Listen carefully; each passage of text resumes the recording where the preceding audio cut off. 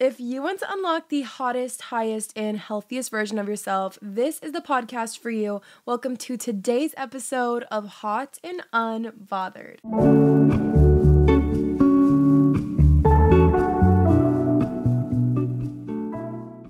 Hello, beautiful people, and welcome back to my podcast. If you are new here, my name is Brianna Gomez, and I am your host of the podcast Hot and Unbothered. If you're just now finding me, welcome. Let me know in the comments or in the reviews how you found the podcast, because I'm genuinely curious if you found it on your YouTube Explore page, your Instagram Reels, your TikTok, your Spotify recommended. I'm so curious how you found me, so please stay a while. If you are truly dedicated to unlocking the hottest, highest version of you, to locking in, getting down to the nitty-gritty, and truly leveling up your life, glowing up this summer, go ahead and hit the follow button. What are you waiting for? Join the Hot and Unbothered fam. I promise you won't regret it. You better just dial in now. Commit to it. Anyway, as you guys know, we are already in summer, and I feel like summer is the time where it's literally like shedding your old version of yourself. Summer to me is the perfect time to take your past self, your past truths, your past perceptions, fears, traumas, throw them out the window. We're starting fresh. You are not the same person you were last year, last month, last season, last week. You get the opportunity to start new every single day. So why not make that day today? Let's not beat around the bush. Don't lie to me. I know you want to be looking hot this summer. I know you want to be looking the hottest, glowiest, finest, fittest you've ever been.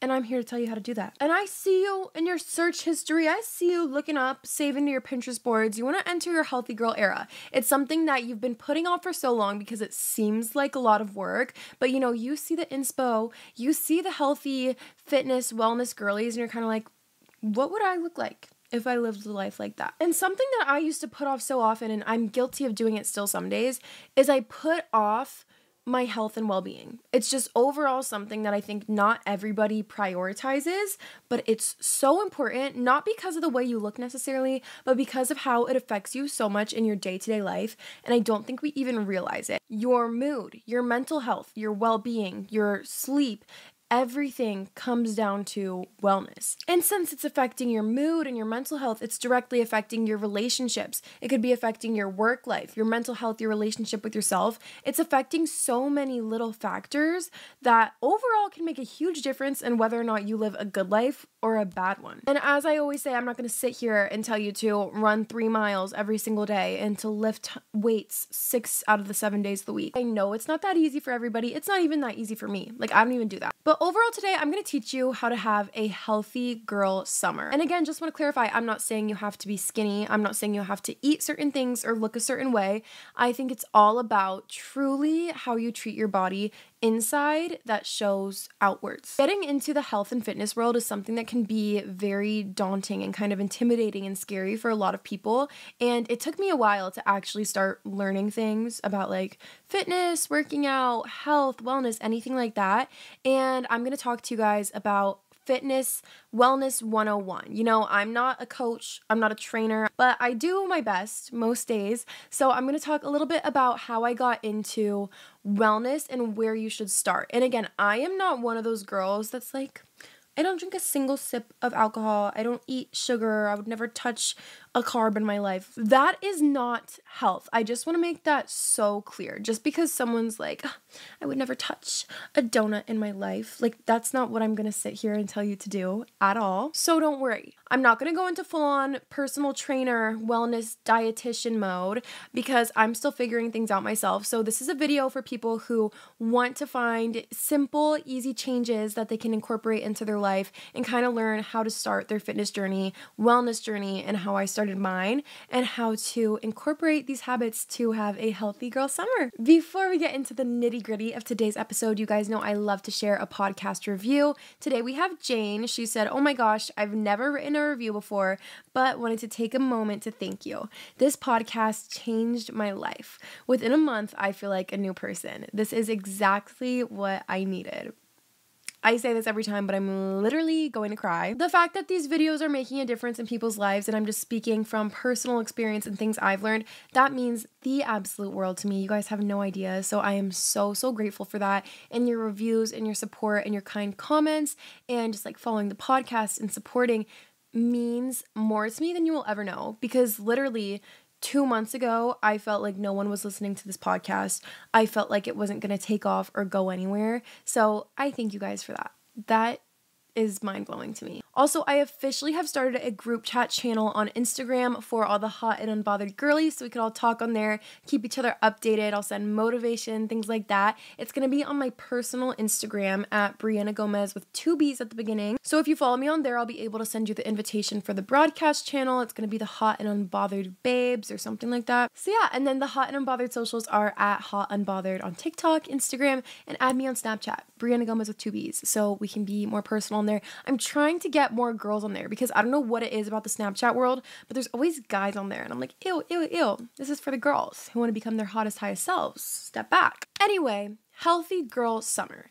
I feel like when some people think health and wellness, they might think of the, ironically, unhealthy perception of health and wellness. You know, that could be the super isolating, very rigid, very restricting way of living.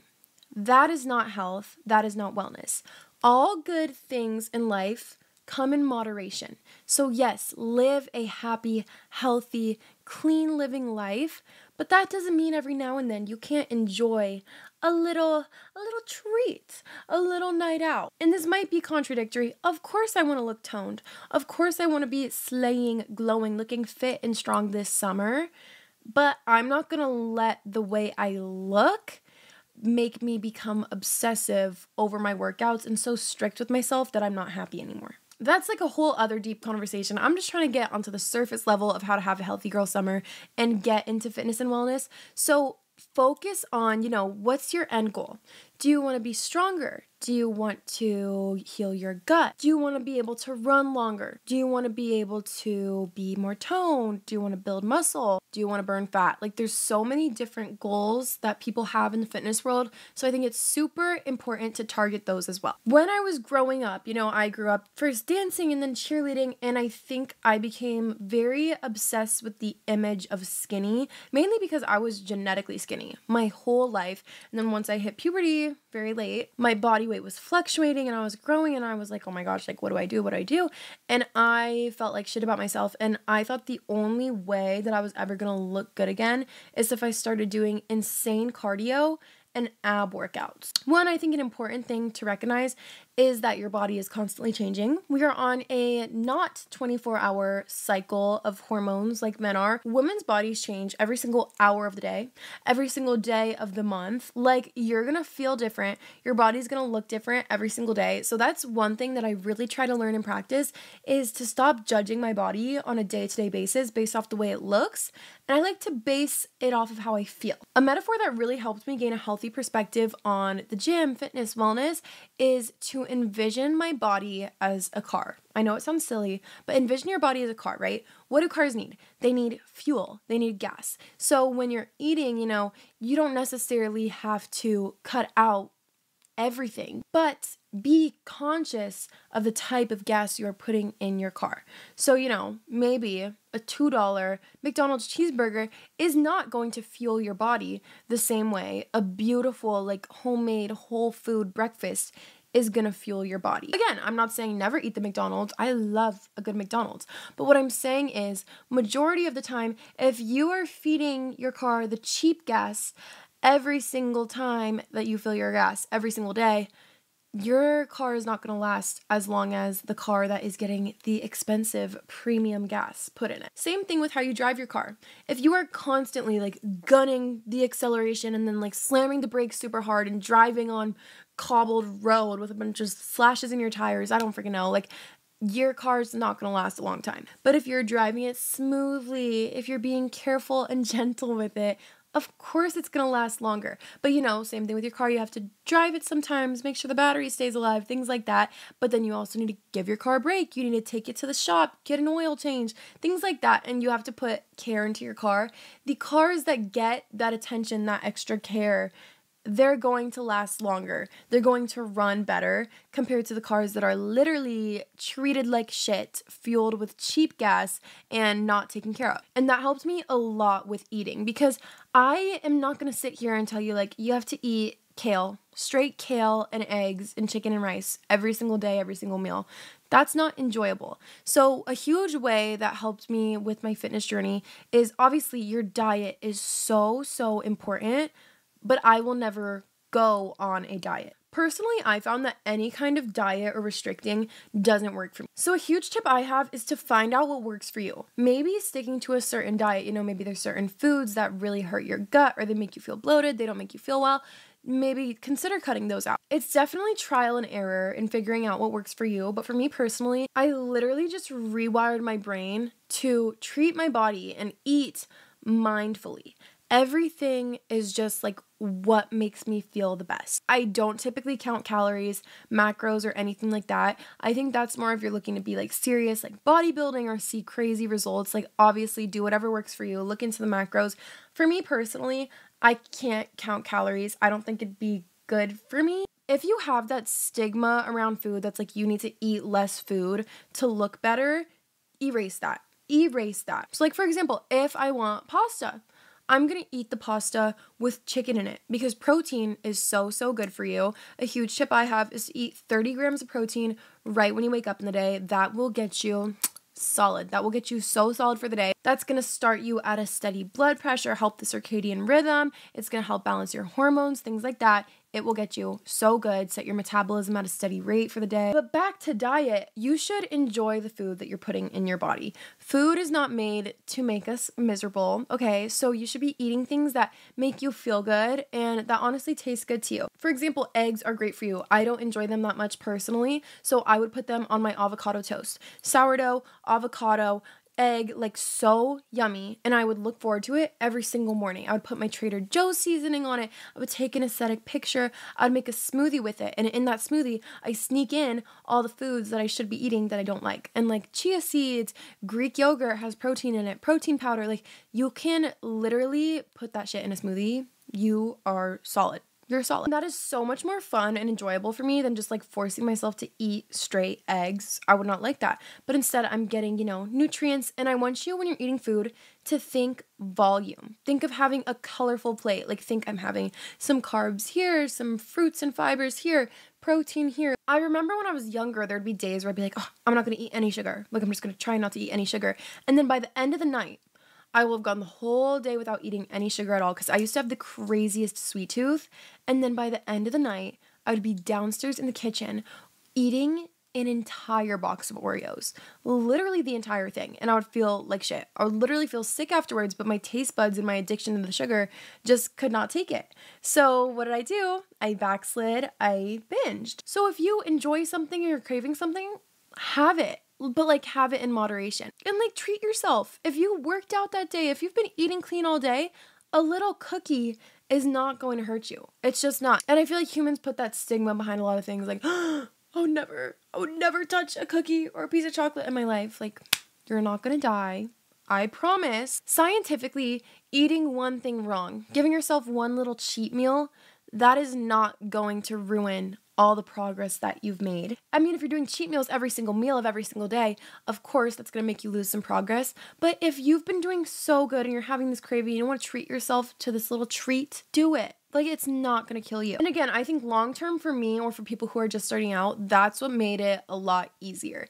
And like when I first started lifting weights, I would justify every single thing I was eating. I was like, gains. Everything is gains. Please eat when you're hungry. That's your body telling you things.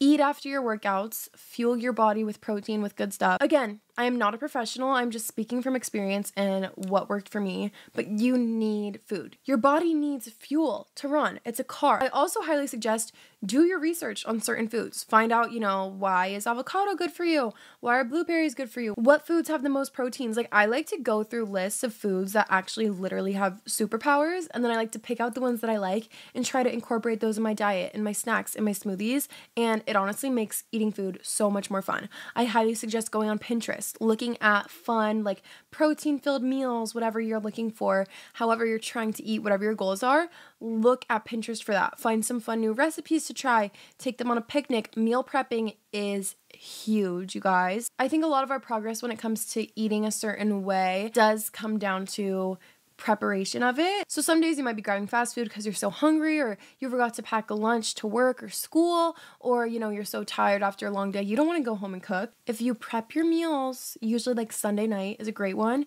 you prep them for the week, you're set. You are set. You have no excuse, and you're saving money. Everything is better for you, I swear, when you make it from home. Like, even if you're making a cheeseburger at home versus a cheeseburger at McDonald's, the one from home is going to be better because you know exactly what's going into it. You know what oils, you know what preservatives are or aren't going into it. Like, everything that you make at home, you know what it's being made of. On the other hand, if you're getting it fast food, like, they are putting so much nasty shit and chemicals in there, you don't even know. That's why you feel bloated. That's why you feel tired. That's why you feel like shit after you eat it. But if you make it at home, you could literally make the same thing. You're gonna feel so much better. And if you really are trying to eat healthier, don't cut out things that you totally enjoy. If you love In-N-Out, go get the protein style burger and the lettuce wrap. Like, that is so good. I really hate to see people cut out things that are making them happy. And I don't know, I'm not saying like don't have any discipline, don't cut things out. Being healthy does not mean being miserable. It does not mean restricting yourself from things that you enjoy. It means doing things that make you and your body feel your absolute best. That's why like intuitive eating is so huge for me. If I'm hungry, I'm gonna eat. And if I feel like eating a certain thing, I'm going to eat that. And also like listen to your body. If your body's craving like cookies or super sugary sweets, maybe you need more fruit. Maybe you're dehydrated. There's like charts that will tell you literally what your cravings mean in your body. I think that's super helpful. That's enough about food. When it comes to fitness, I just need you to move your body in some way. The human body is meant to move around. We are not meant to stay in bed staring at a screen all day. Sometimes that might feel like what you're meant to be doing. Stop. Again, it's okay if you have a chill day every now and then. We love a good lazy day. I am a victim of bed rotting sometimes myself, but don't let that take over your life. Like, I want you to think when someone asks you what your hobby is, do you even have one? Because I feel like we're getting to the point in society where a lot of people don't even have hobbies other than scrolling through social media. You need to be getting out in the sun every single day. It's gonna improve your mood. It's gonna boost your energy. Literally, after feeling in the sun, I feel so revived. And again, I'm not saying you have to run 3 miles and lift hundreds of pounds of weights, but I'm saying move your body in a way that you truly enjoy. I think that's a huge part of having a healthy relationship with fitness, is not forcing yourself to do things that you don't even like. So figure out what you do like. Maybe it's Pilates, maybe it's dance classes. I really want to take like a little ballet class. I think that'd be really fun. Maybe it's yoga. Maybe it is running or walking. People have been going off with the running lately. I literally want to try. Going on a beautiful nature hike. Maybe you're a little shy, do some workout videos at home. Maybe it is going to the gym for you.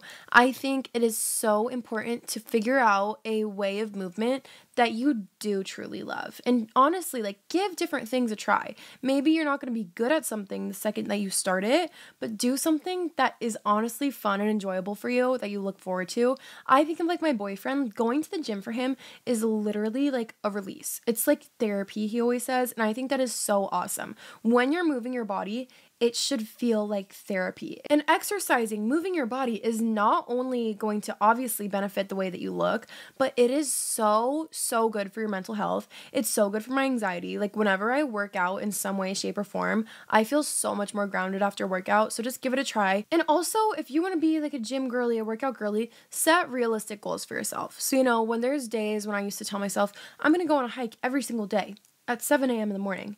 Maybe that's not quite so realistic for me. But if I say, okay, I'm just gonna shoot to go to the gym 3 to 4 times a week on, Monday, Wednesday, Friday, and maybe every other Sunday. That's a little more realistic for me than going every single day of the week. Because when you set unrealistic goals for yourself, that's when we get stuck in the toxic mindset and pattern of, I'll try again tomorrow. And I've said this before, but I'll say it again. The best day to start was yesterday. And the second best day to start is today. So I don't know what you're waiting for.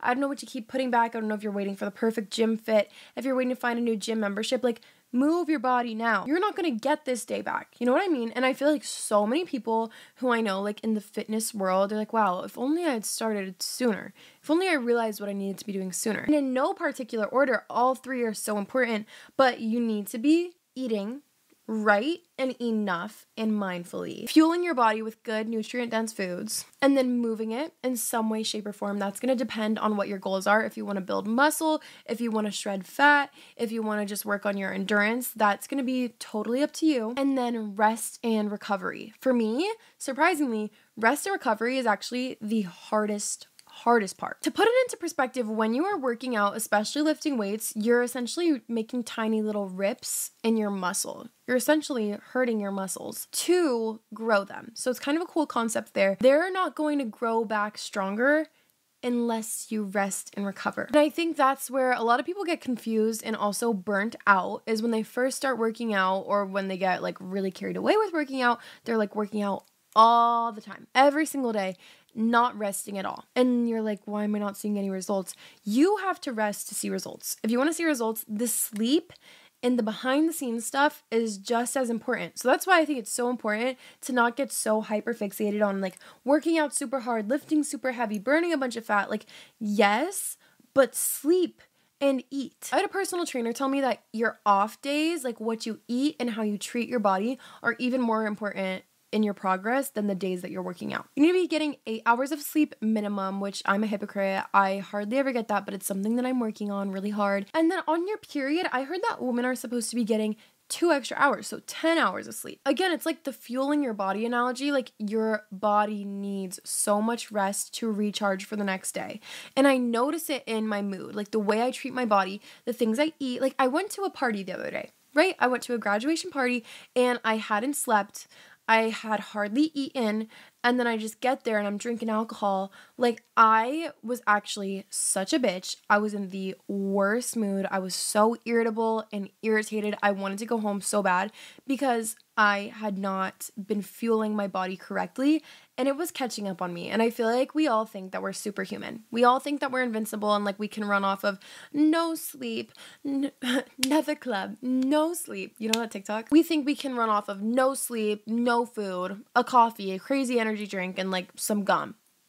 That's not going to cut it. Because since we're young, our bodies will still function, but it's going to catch up to you. And it's not going to feel great when it does. Please start building healthy habits with yourself now, because the way that you treat your body truly does reflect in, yes, actually how you age, but also your day-to-day mood, which is therefore affecting your relationships and your interactions with other people. It could affect how you feel about yourself, how you feel about your work. Like, it truly does affect everything. It's a chain reaction, and I truly notice a difference. Like, when I'm taking care of my body versus when I'm not, like, I can tell a difference in my mood and how my body feels, and you have to listen to your body also. Maybe there's a day you were supposed to work out, but you are really not feeling it. Your body's exhausted, you didn't sleep well last night. Listen to your body. If you miss one workout, it's not going to kill you. Come back again tomorrow. You know what I mean? Like, you'll make up for it. I think listening to your body is so important. Your body is literally sending signals to you all the time. If you have a headache, I feel like we're like, oh, whatever, just a headache. Like, that means something. You need to be drinking more water. If you have a stomach ache, maybe you're not eating enough, nutrients, maybe you need to eat more. And if your body feels so exhausted, don't keep pushing yourself to your limits. Go home. I think there's a healthy balance between like pushing yourself and being super disciplined and working hard versus like when your body is truly sending out red flags, like, do not push me any harder or I'm going to give out on you. There's a difference. And if you want to start moving your body more, getting into the gym, it can be scary. Looking up TikToks of how to use machines at the gym literally saved me.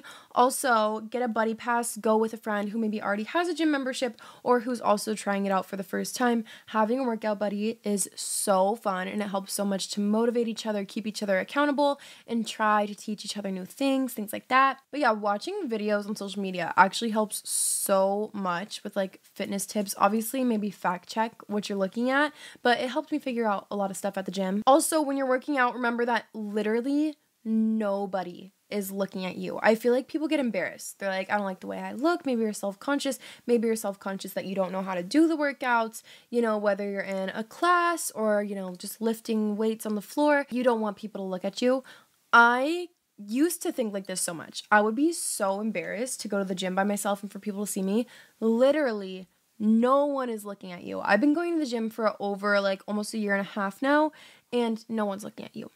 Nobody. Everyone's like so focused on figuring their own shit out. They're so dialed in on what they're doing, like they're not looking at you. And don't be afraid to ask for help either. I honestly am so flattered when people ask me for help or like advice at the gym. I'm like, oh my gosh, do I look like I know what I'm doing? And romanticize everything. Like if you have the money, invest in the cute workout set. Amazon has great ones, you know, get a cute water bottle that's going to help you drink water. You should be drinking a gallon a day, at least half a gallon, if not a gallon. Get the cute gym bag. I got a new gym bag. I'm honestly like so much more motivated to go now. Do the things that are going to make working out for you more fun and enjoyable. Make the playlist, but you just have to start, because again, once you get started, you're going to wish that you started so much sooner. Like I see those videos where it's like get abs in 2 weeks, and I'm like, well, if I would have started that 2 weeks ago, I would have had a shredded six-pack by now. And again, like everyone's results for everything are going to be different, so you can't compare.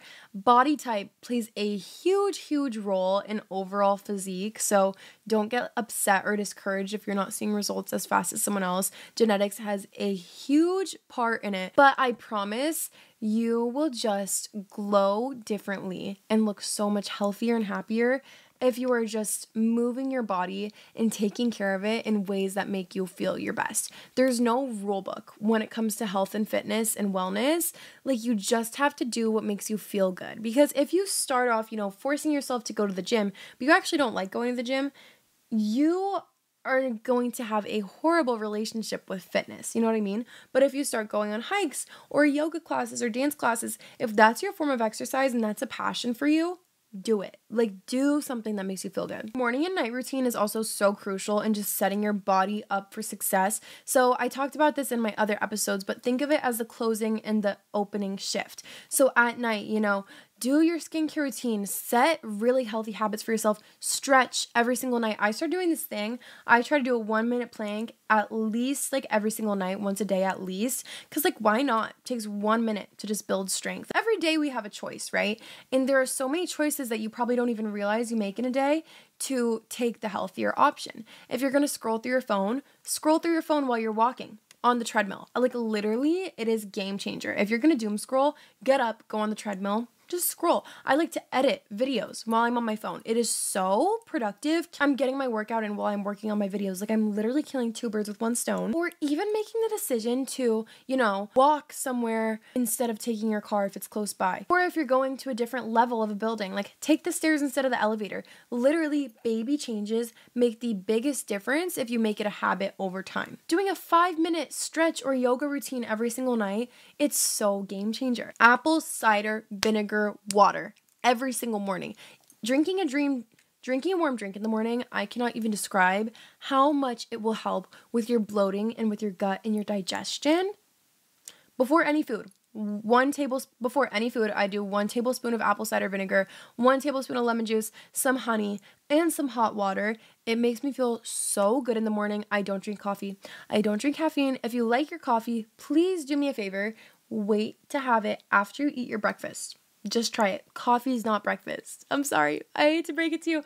Coffee's not breakfast. You know, maybe if there's something you're trying to cut out, maybe it's coffee, try substituting for like a green tea, things like that. Like you don't have to cut out all caffeine, but make little switches here and there that help you get on a better path to fueling your body with more energy that's going to last you longer throughout the day. One thing I want you guys to start doing, I have the 5-minute journal. It's the wellness edition. And something that truly changed the game for me is every single morning, I want you guys to try this.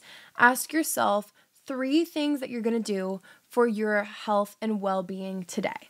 So, you know, sometimes I'm like, I'm going to go in the sauna. I'm going to get my steps in. I'm going to make sure I drink a gallon of water, or I'm going to, you know, meal prep my meals, things like that. I do that every single morning. So I want you guys to try that. That's a little exercise for this week.